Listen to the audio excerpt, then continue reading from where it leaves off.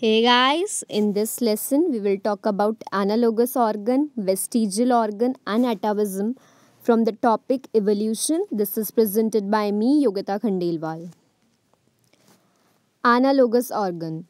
So this is an evidence of evolution from morphology and anatomy, and we have already dealt with the first evidence of evolution from morphology and anatomy, that is homologous organ, and this is another one, that is analogous organ. So organs which are different in origin but similar in function are known as analogous organs. So they have different ancestry, their structures are different but they are performing similar functions and called analogous organs. So analogy, we don't have any common ancestry but they are showing evolution. Now evidence for convergent evolution. So analogous organs are evidence for convergent evolution. The origin of different groups of animals with similar functional adaptation is called as convergent evolution.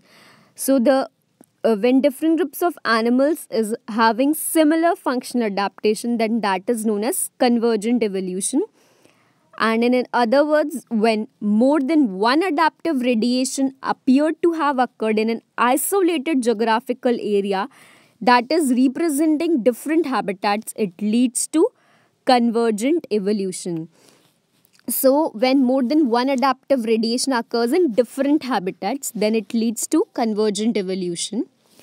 Examples of analogous organ: wings of butterfly and wing of birds. Butterfly is invertebrate and birds are vertebrates, but they have wings that are showing similar function, that is for flying, and but their structures are different, so that's why these are analogous organs. Similarly, pectoral fin of shark and flipper of whale, eye of octopus and eye of vertebrate. Now these eyes differ in their retinal position in the structure, but they have the same function, thus the analogous organs.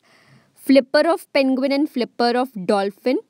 Sweet potato, it is a root modification, and potato, it is a stem modification, and both have similar function, that is storage of food. So this is an example of analogous organ from plants.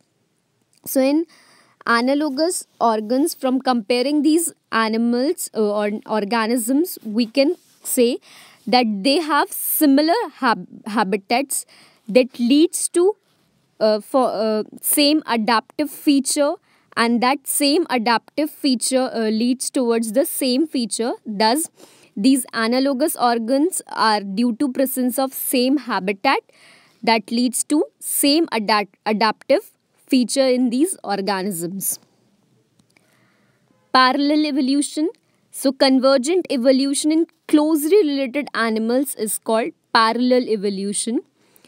For example, evolution of single-toed horse and paired-toed deer for fast running. So single-toed and paired-toed in horse and deer are adapted for fast running. So these they have cursorial adaptation. And convergent evolution between marsupials and placental mammals. Since these are closely related animals, and convergent evolution in them are called as parallel evolution. Now see, these are placental mammals.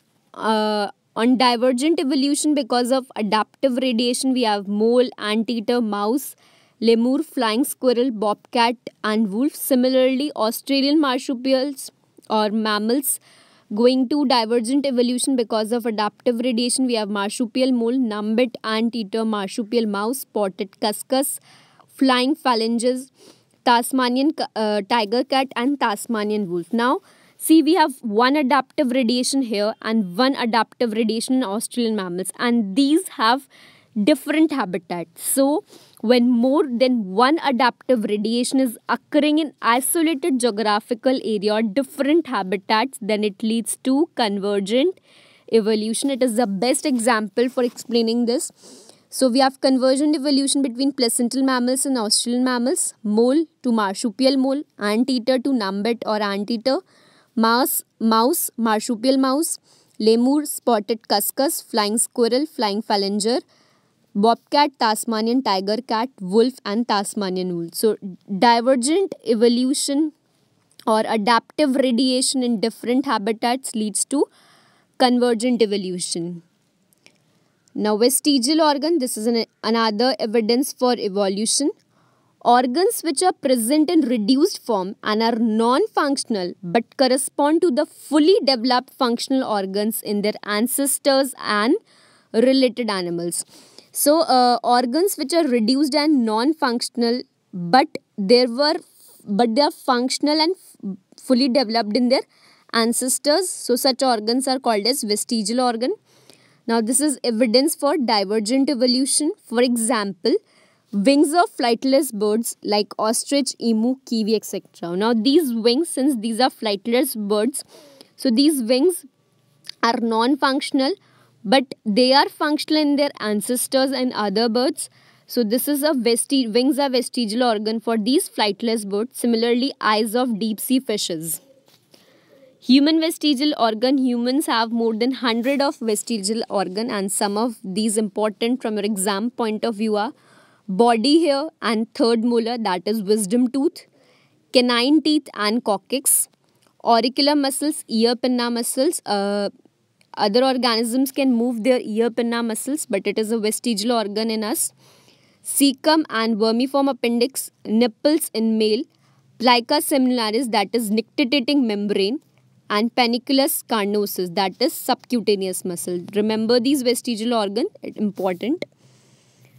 Atavism, appearance of ancestral traits in present generation. So ancestral traits which are lost during development appear in some of the individuals of present generation, then it is referred to as atavism. It is also an evidence for divergent evolution. For example, human baby with tail.